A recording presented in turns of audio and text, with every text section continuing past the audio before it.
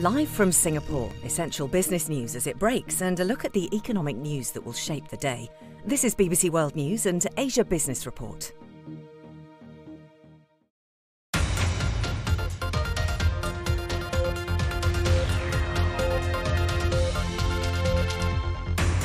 A changing of the guard at Twitter. What's next for the social media giant as Jack Dorsey steps down? And Nissan's chief executive tells the BBC what the new COVID variant means for the firm.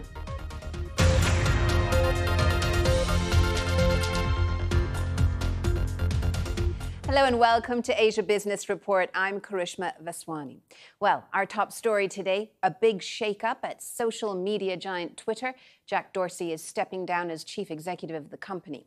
He will be replaced by the social media giant's current CTO, Parag Agrawal. Mr. Agrawal joined Twitter in 2011 and has been the firm's head of technology since 2017.